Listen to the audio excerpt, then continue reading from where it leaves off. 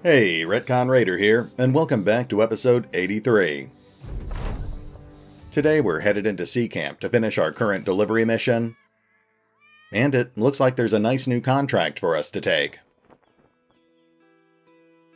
A man strums a stringed instrument as you walk by.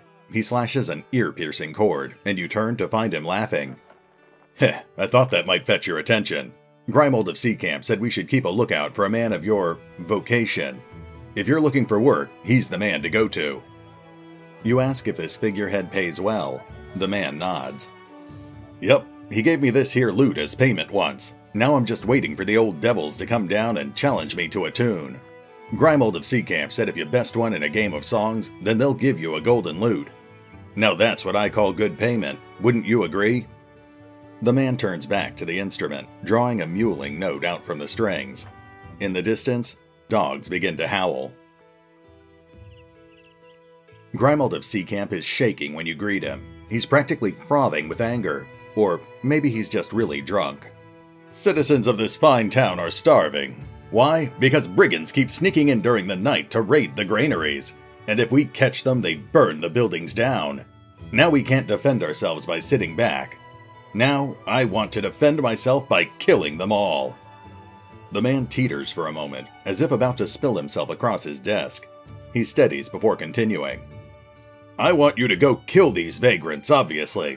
All you have to do is be interested and name your price. Okay, that's a decent amount of coin, and we're pretty much guaranteed to get a good fight out of this. The ruins of Stormwatch Keep. Let's see where we're headed.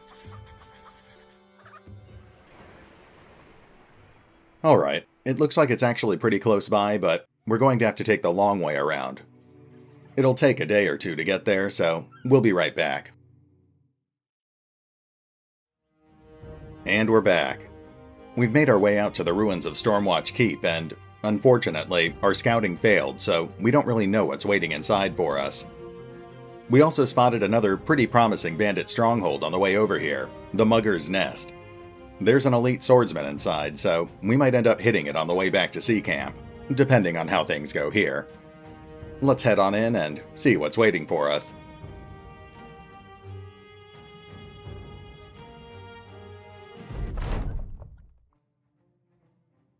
That's a lot of bandits. Okay, we're outnumbered 2-1, and obviously the terrain could be a lot better, but at least we're starting on relatively even footing. The big problem is going to be those crossbowmen. Our defenses are reduced by the swamp terrain, so they might end up landing some pretty nasty hits.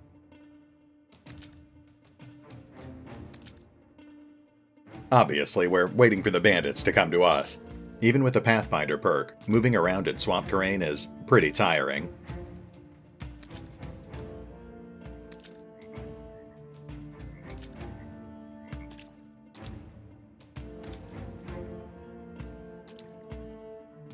Okay, let's see what we can do here.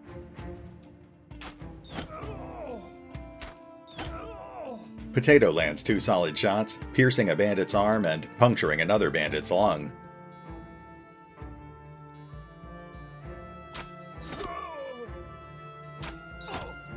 Fox fires off 2 shots as well, piercing a crossbowman's side and crippling a spearman's arm.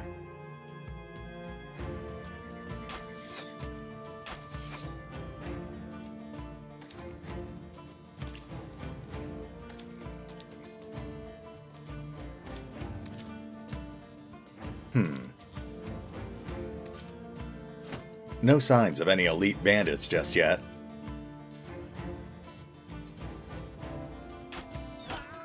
Mark cuts down a wounded crossbowman.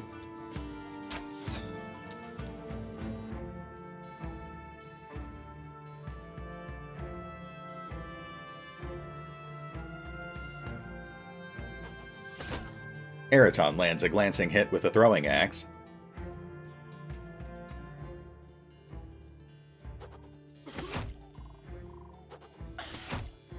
Belfontaine lands 2 glancing hits as well. Moving it around 2. The bandit... Ooh. Okay, Potato just had his hand pierced. We'll definitely have him take cover in the tall grass, but we need to have him return fire first. Otherwise, I'll just end up exposing his position. There we go. Potato kills the bandit who injured him. Now he's got some extra action points to play with, so let's take another shot. No luck there. Let's get him under cover.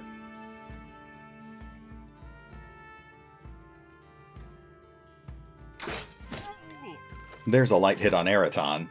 Nothing to worry about.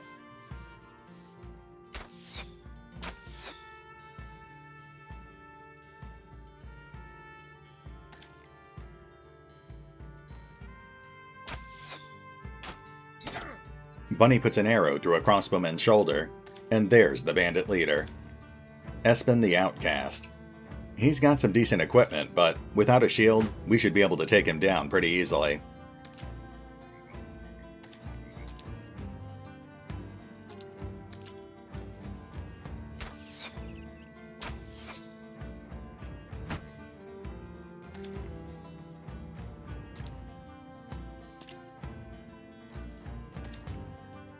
Oh, wait.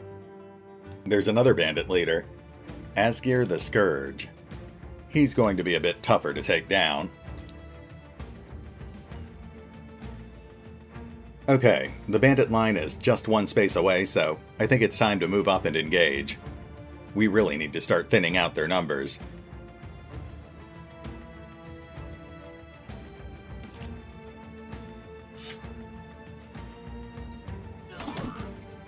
Roderick charges in, crippling a bandit's leg with his greatsword. Mark kills another crossbowman.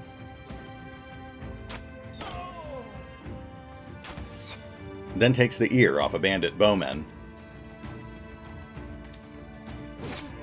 Henry lands a glancing hit on one of the advancing bandits.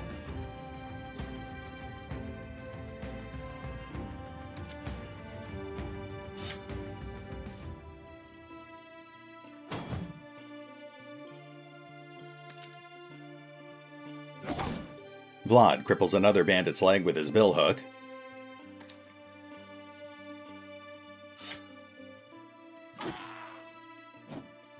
Kairon impales a bandit axeman through the hand.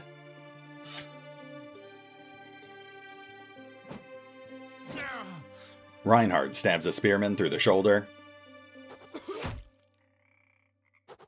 Belfontaine slices a bandit's artery. Then Eraton quickly finishes him off, before slicing another bandit's Achilles tendon. Yikes. And Eraton puts the crippled bandit out of his misery. Henry takes a light hit.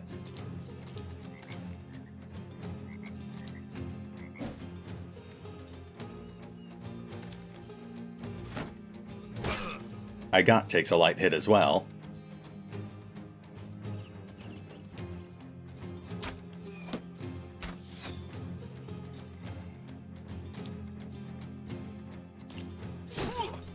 Igot takes another hit from a concealed pikeman. We'll need to be careful here. The bandits are starting to wrap around our northern flank.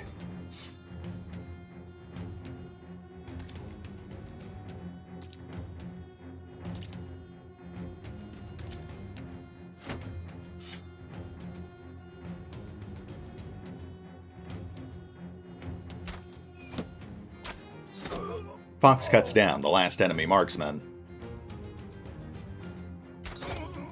Then he lands a glancing hit on a swordsman as well.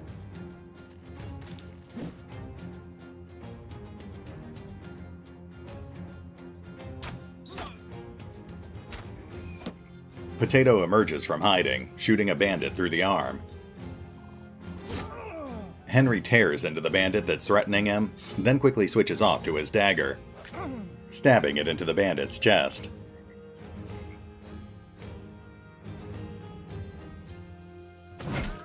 Igot brutally cuts down an enemy swordsman.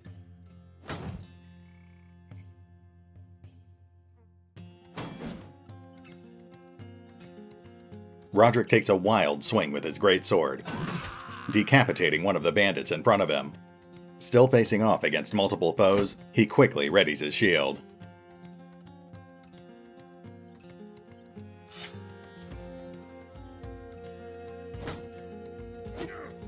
Belfontaine stabs a bandit in the leg, breaking the man's morale.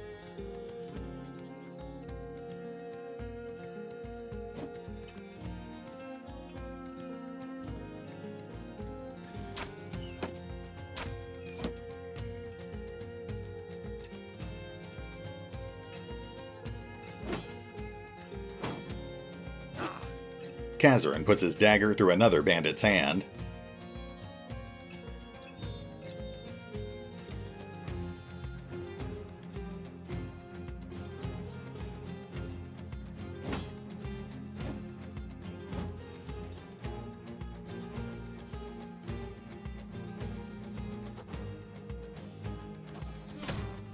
Retcon lands a glancing hit on a bandit pikeman.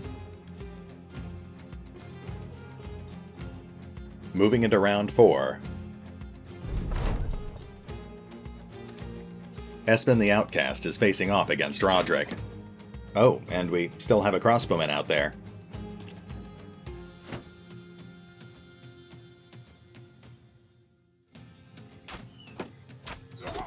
Bunny puts an arrow in the crossbowman's side.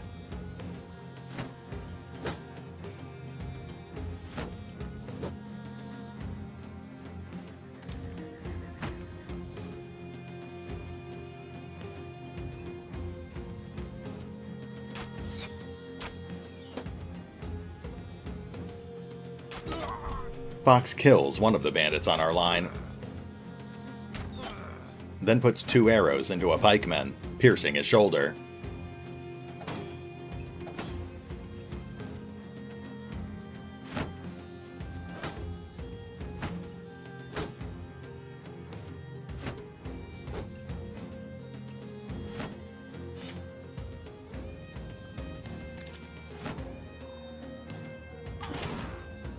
Roderick takes a nasty hit from a long axe. Vlad cuts down a wounded bandit, then looks for another open target.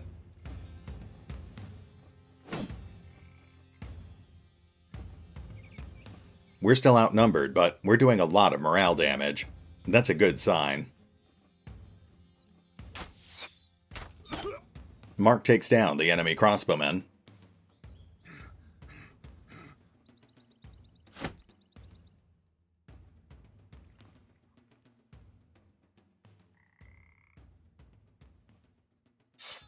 Roderick readies his dagger and takes a moment to catch his breath.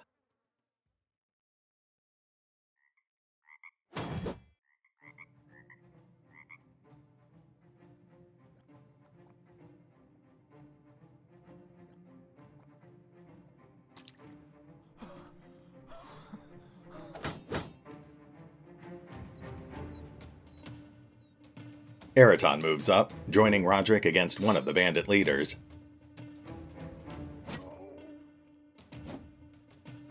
Espen is already broken, but Retcon shows him no mercy, stabbing him through the shoulder.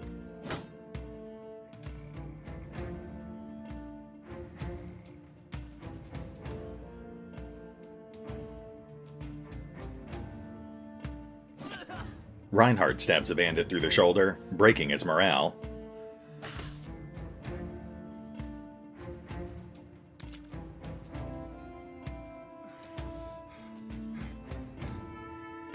Moving into round 5.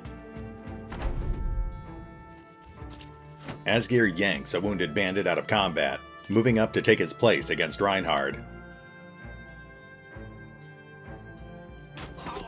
Bunny cuts down a bandit with a lucky shot.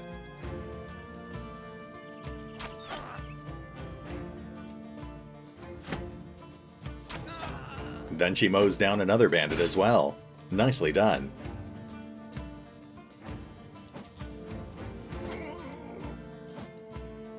Roderick flesh wounds Espen the Outcast.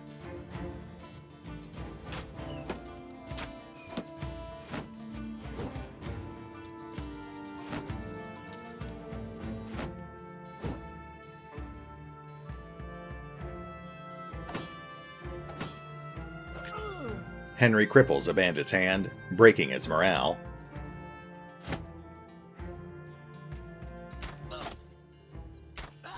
Fox shoots down a bandit axeman.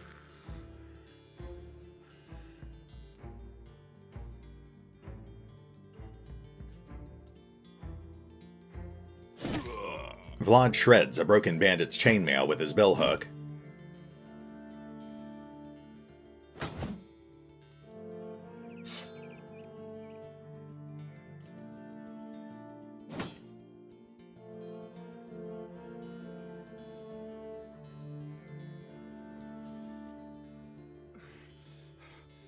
Mark is exhausted, so he takes a moment to catch his breath. In fact, we've got the advantage at this point, so let's just have all the raiders recover if they need it.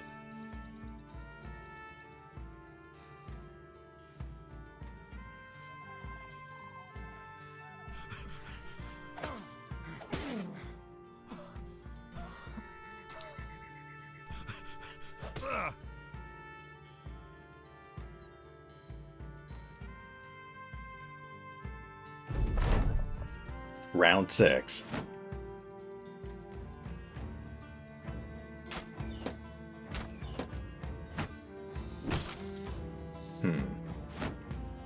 Reinhardt's shield just took a nasty hit.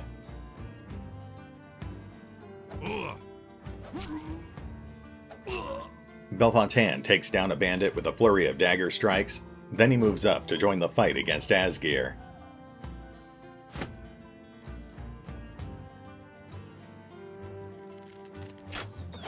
Potato takes down a broken bandit, but now he's exhausted.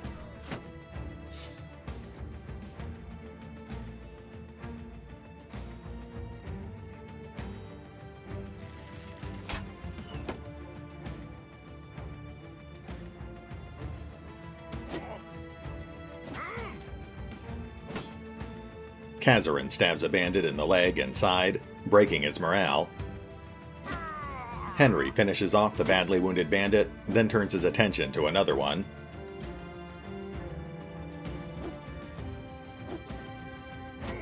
Eraton puts his dagger through Espen the Outcast's arm.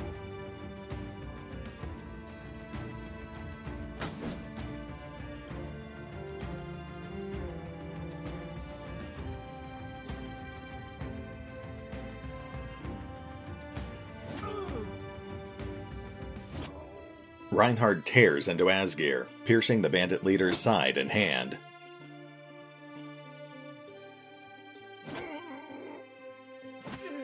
Roderick finishes off Espen, then begins heading south to clear the rest of the line.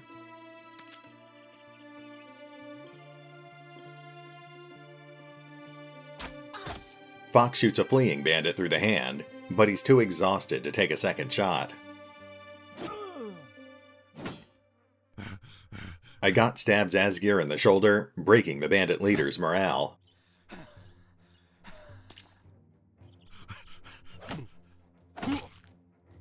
At this point, we've pretty much won the fight. It's just a matter of cleanup from here.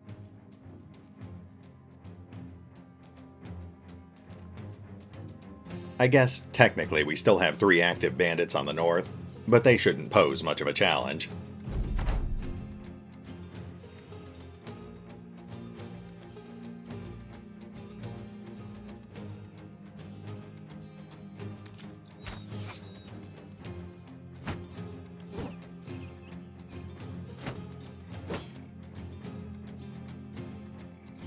Let's see if we can take out that fleeing bandit before he gets too far away.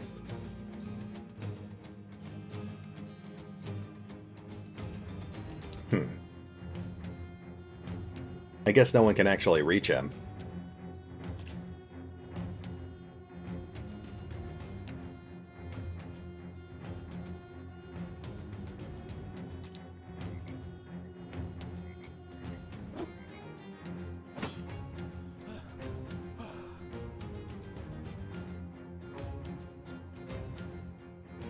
Oh, there we go.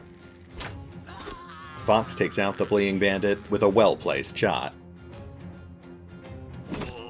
Vlad cleaves open a bandit's artery with his billhook.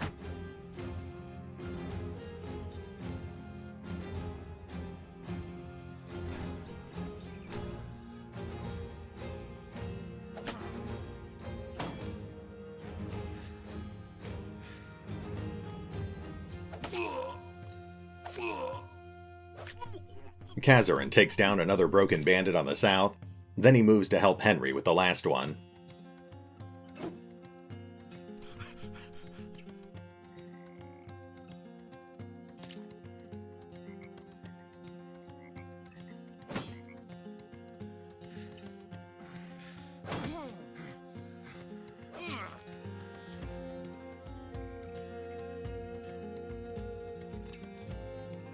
I don't think we can do much else here, so cycling into round 8.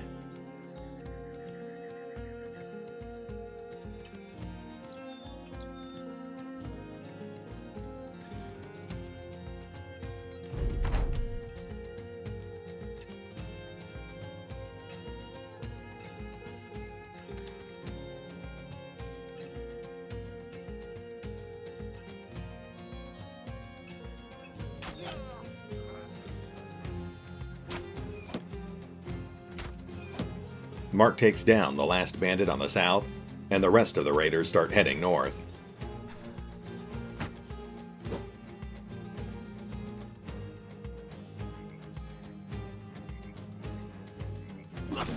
Vlad executes a profusely bleeding bandit.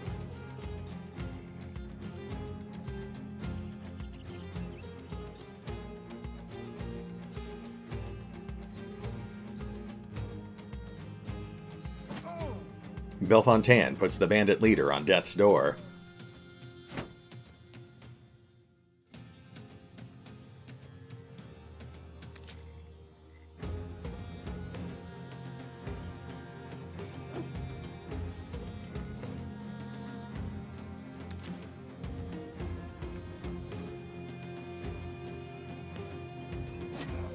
Reinhardt finishes off Asgeir, then takes a moment to catch his breath.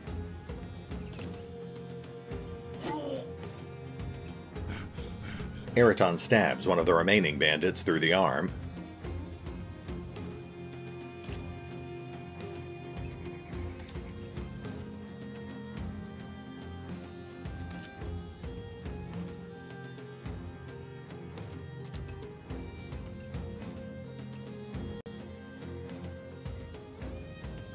Moving into round 9.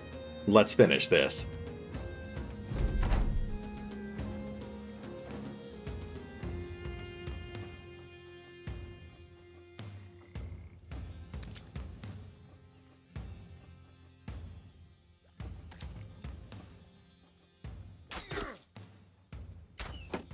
Bunny lands a glancing hit on one of the badly wounded bandits.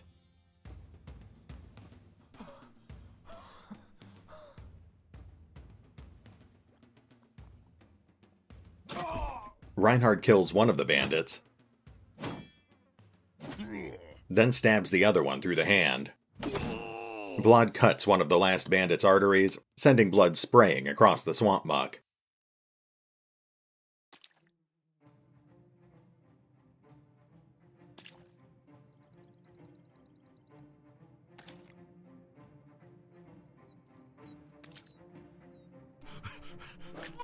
There we go. The bandit tries to flee, and Eraton mercilessly cuts him down. Looks like that fight got us 3 level ups. Mark's hit level 14, Potatoes hit level 14, and Roderick is hit level 14 as well. Not bad. It also looks like Mark and Fox are tied for MVP. As for the loot,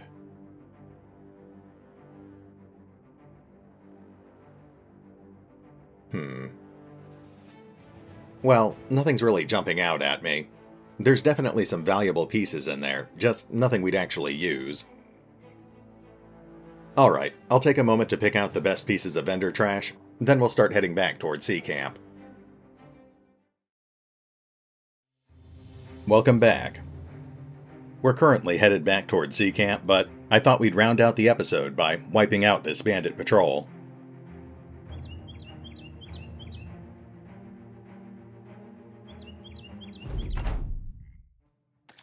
Now, obviously, these guys aren't going to stand much of a chance against us.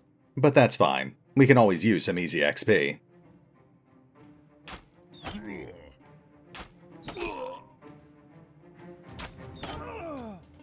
Wojtek starts us off, taking down an enemy crossbowman and putting an arrow through another bandit's chest. Oh, and of course you'll notice Fox is wearing Roderick's hand-me-down. That's because we finally got Roderick equipped with a reinforced hauberk.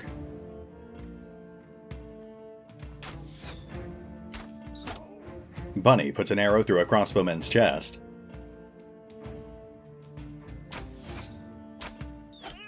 Alessandro takes down the wounded crossbowman, then lands a glancing hit on another bandit.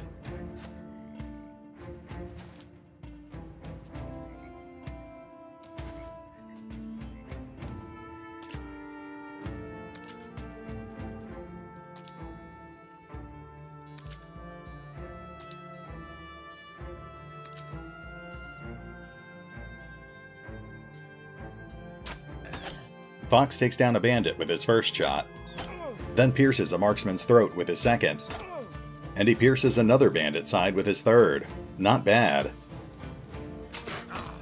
Rowan puts a crossbow bolt through a bandit's lung. The rest of the raiders are holding position, so moving into round 2.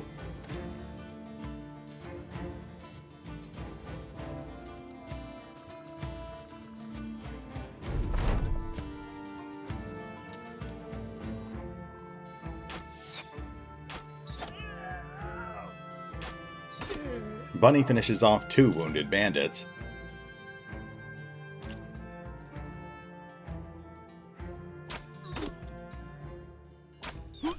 Fox takes down a bandit with 2 quick shots, then puts a third shot through another bandit's arm.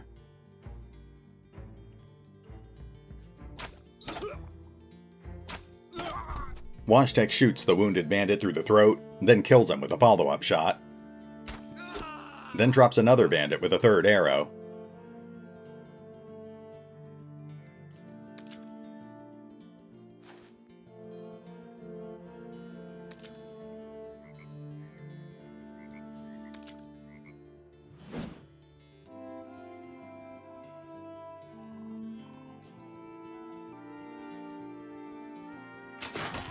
Rowan shoots one of the advancing bandits through the knee. Then Alessandro finishes him off, before landing a glancing hit on another bandit.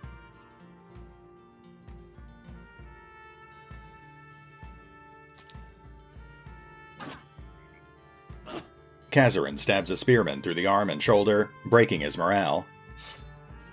The rest of the raiders rush forward, eager to join combat.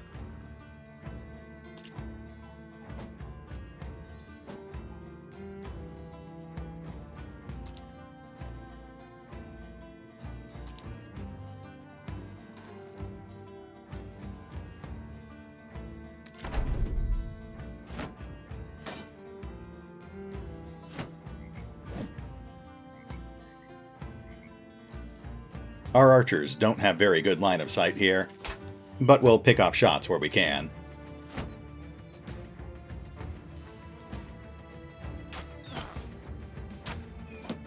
Wojtek lands a glancing hit.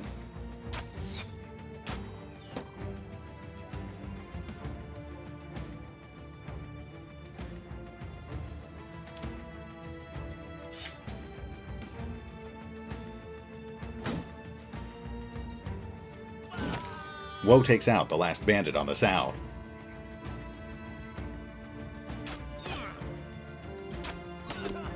Alessandro lands 2 hits, piercing a bandit's hand.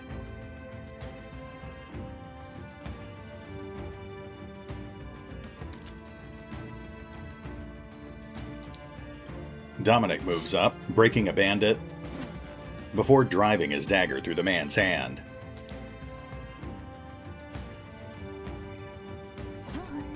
Reinhardt stabs a bandit through the arm, breaking his morale as well.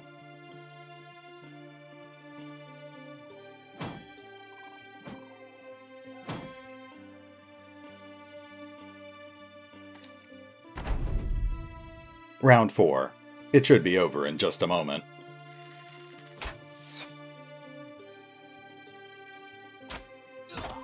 Wojtek shoots a fleeing bandit through the neck.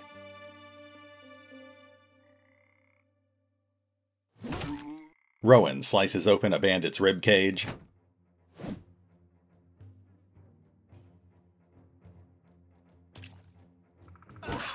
Sir Skelibate cuts down the next shot bandit.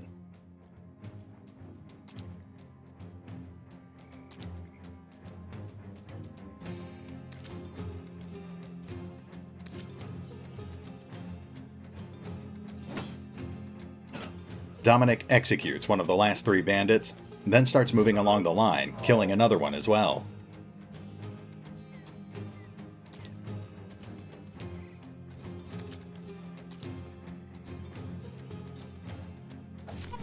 Reinhard takes down the last bandit, bringing the battle to an end.